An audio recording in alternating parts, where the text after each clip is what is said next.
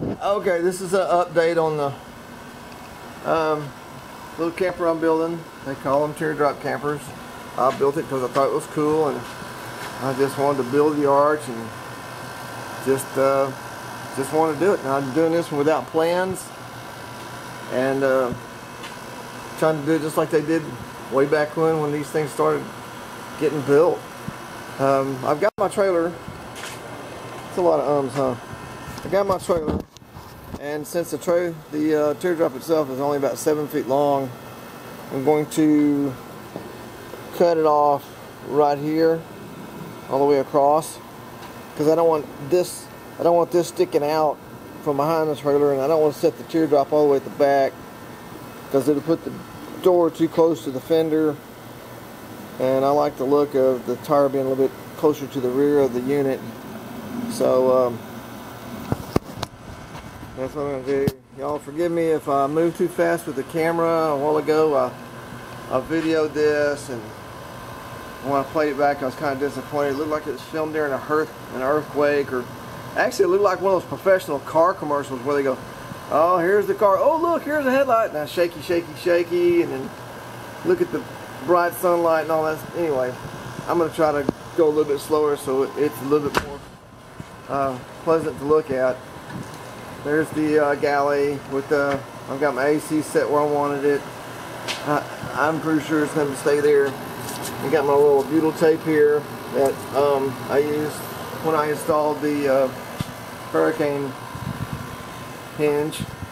As you can see right here, butyl tape on the top, and then on this part of the hinge, butyl tape there, and then butyl tape down here, and then you can see where the butyl tape squeezed out a little bit, which is fine. I'll clean that up a little bit more, but you can't really jack with it too much. And then there's a strip that covers the screws so you don't have to look at the screws, which I'm not worried about what they look like. You can see my fantastic roof vent fan. It's not a fantastic fan, it's a fantastic roof vent fan. Be sure and note the difference if you're ordering one. I planned on painting this one, so everywhere there were screw holes, I just filled them with Bondo. After I got things smoothed out, I put a couple of layers of not gel coat, but fiberglass resin. And I have my lower edge. There's a nice curve to it.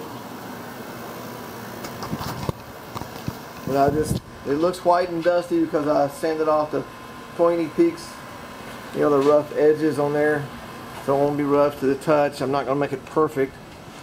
I just installed my screen door handle, which has a lock on it.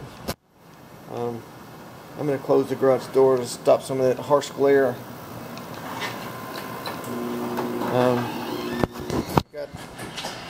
Got my lock here. Came with 2 keys. It's you know, it has your little locking mechanism here where you can lock it, and if it's locked on the inside, you push that back down and unlock it. Just got through installing the windows. I cut these out with a router, and then left a nice little ledge so that I have something to set on when I set the glass. Tinted the windows because I just don't like harsh glares. And then my little porch light had, I mean, good Lord, man, it had so many LED in there. It was just really, really bright. So I'm going to turn it on. Here comes the bright light, y'all. I put a piece of this window film in there to mute it, because even though it's bright right now, it was really harshly bright. That would be awesome for a backup light on a truck or something. There's the front. You know, I hope I'm not shaking the camera too much. I'm trying to be really smooth by moving around and not shaking it up. Right at that window, they're 14 and 3/16 inch across on the width. And I tell you what, I'm so glad I built this thing on a cradle, because I can move it this way, move it that way, and jiggle it just a little bit. And if I built it on the trailer, I could just see the amount of hassle I'd have to go through. Okay, so on the doors, on the door, I just use the regular cabinet hinges. I was going to try to use the hidden ones where you don't see the screws, but what I'm going to do is I will, these screws are temporary for right now. I have some Torx head screws that I'm going to replace and put Torx heads on there. So with the Torx head screws and a little lock there, should give you, you know, a little bit of security. So if you want to leave your wallet or your pistol in there while you're out wading in the water, a little bit more security than being in a tent. For my door, the way I built the gasket, as you can see the double thickness of the door. Basically this is the door cutout, and I sanded it and smoothed it, and then I put a larger door cutout, just this part right here you can see, and this is screwed to that piece, as you can see all the screws, and I ran out of gasket material, but so what I have here is I have the outer gasket to stop the rain, and if the rain gets in there, of course it's going to follow around like this and go down to here. So I put this gasket here to make a kind of a trench so that this water will continue to run. You can see where I need to pick up with my gasket again and finish it up. Then at the bottom, you can see I left a little bit of a gap there. So if I do get some rain in there, it will have a place to drip out. Let's step inside the coach, as they call it.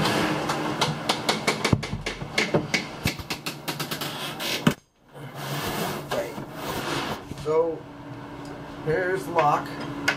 Lock the door. I just had this on temporarily for when I was setting the gasket.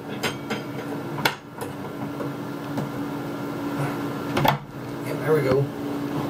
You can leave it on there and double as a security lock, but it's coming off. Like I said, I put that on there to wear the gasket down a little bit. You can see the window tent. You see right out there to the mango tree on the other side of the pool.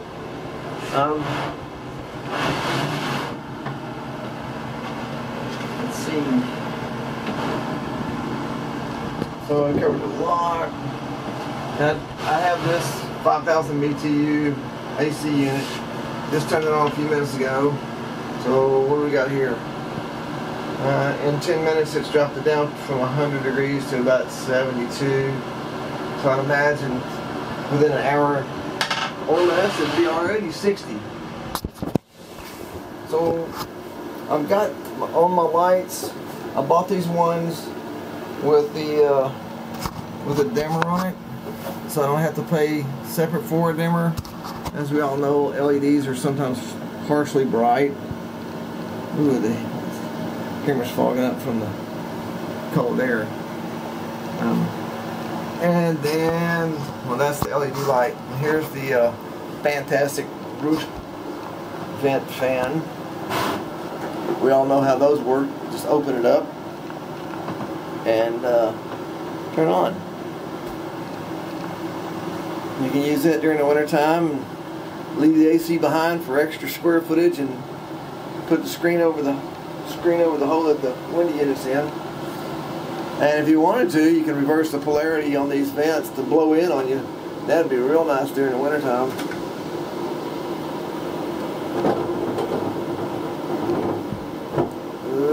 Hope this is not going to be a jerky ass video. And then they got a little bit of a 110 right there. Let's turn this up a little brighter. And there's a little night light on it. I'm not finished on the inside. There was some imperfections I didn't like about the inside, plus being a little bit rough. So I'm going to put one more coat of polyurethane on this on the inside. And then I'll hit it with like a 220 grit just to knock it off. So you can see, well, I pick up the dust here, and I touch here, it just sticks. That rough part just picks the dust right up. So once I get done sanding it with a 220 and clean it, and then I will go back and put a really super thin coat with a really high-end brush. I'm using the White China bristle brushes. And you can see here and there where there's been some, you know, making some improvements. I guess that would be what you call the front. I may put a shelf in at the top. There's just not a lot of just not a lot of room for a shelf. But we'll see. I wanted to keep it simple and keep it real light. I mean, I could pull it with my truck. I could put my wife's vehicle is rated for a 5,000 pound trailer, so the weight for pulling is not the big deal. The big deal is once we get this finished, it will go in the backyard behind the garage, and to get it back there you have to push it through the gate, roll it past the swimming pool, and then get it up on this little concrete pad. So you can see the window tint, and then you can see where on the edges there kind of, you know, I didn't really have a good tool to cut that with. Normally when I tint some windows, I'll have a straight edge, but I'm doing square windows or rectangle windows. I've never tinted around window before. So that knocks out a lot of the harshness of the early morning sunshine, and plus to cool it off quicker. So I guess that's about it. There's my LED down on low. Let's see if we can get it really super low. Yeah, super low. If you're way out in the woods, dark woods somewhere, that's gonna be pretty awesome. Because you don't always want to, you know, oh my God, bright when it's nighttime. So that's it for the update on the Teardrop. Hope this helps somebody with their build. And believe me, this is a simple thing. So far I have about 25 hours invested, 26 hours. I have to look it up, but I have been writing it down as I go.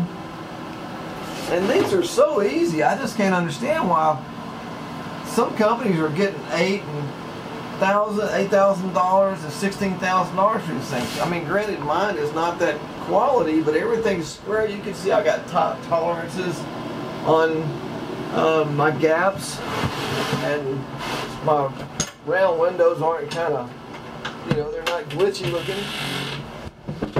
Oh, bumped my head. How about that? Then if you look right here where my underlayment is, you know, that which is my roof, meets the sidewall. If you look at that, there is, you know, it's not, you see a lot of them, they're just kind of up and down, wavy and bumpy looking as hell. And this is not filled with Bondo. This, you can see it's where wood meets wood.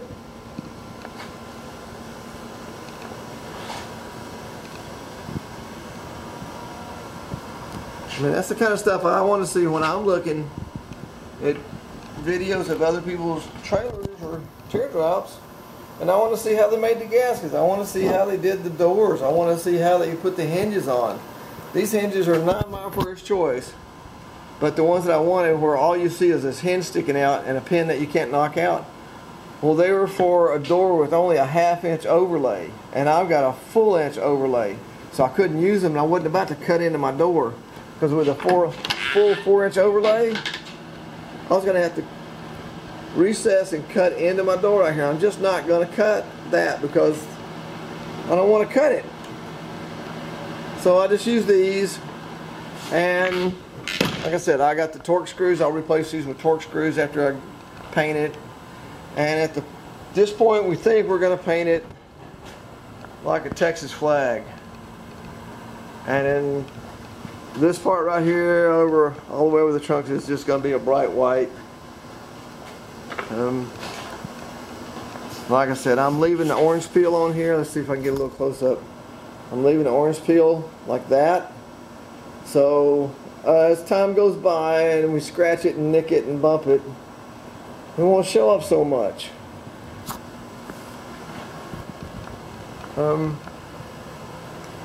I did smooth it out a little bit more around the windows, you know, so it looks like people have been looking in the windows and touching it and rubbing it down over the years. I want it to look a little bit old. Here we go with the quick spin around here. And then I got it slick around the door handle so it looks like it has a lot of wear. And I'll probably hand paint a logo on here, you know, like a fake business or something of the 30s. And I'll hit it with sandpaper and make it look like it's just worn down to where, you know, it's truly old. But this is June 2018.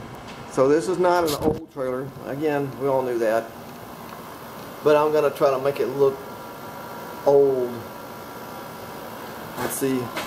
So I set this down, see if we can shut the trunk part of it. And boom, the galley. There we go. You can hear that AC working. And that's what it looks like with the galley shut. I'll open the garage door, get a little sunshine on it. There it comes.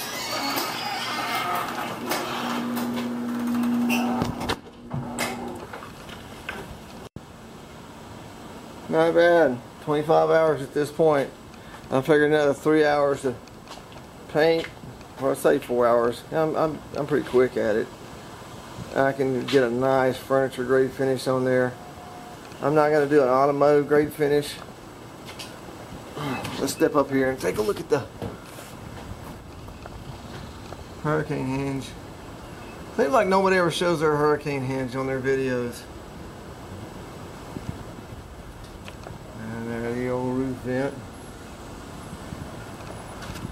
There goes the door. But that's it in a nutshell right there. I wanted to use a different doorknob, but I thought that was more fitting for this little hobby trailer. I don't have much else to say about it, but once I get closer to the end, I'll get you a new video. And if you have any questions, ask me. If I don't look at my YouTube account every day, but when I do, I'll try to answer the questions, because I had a lot of questions on this, as again I was doing it without plans. You don't need plans. You just sit down and start. I laid down this piece of plywood with the sides. I laid it down and drew it out. It took me a pencil and a pocket full of erasers, and I kept drawing it till I got a shape that looked pleasing to me. And then I cut it out and took a belt sander and smoothed it. Got me some nice round edges. You can see the extension cord I got going in there for the air conditioners. Kind of got this cocked up a little bit, but I'm pretty pleased with my finish on my edges. So there we go. Sweet deal. Thanks for taking a look.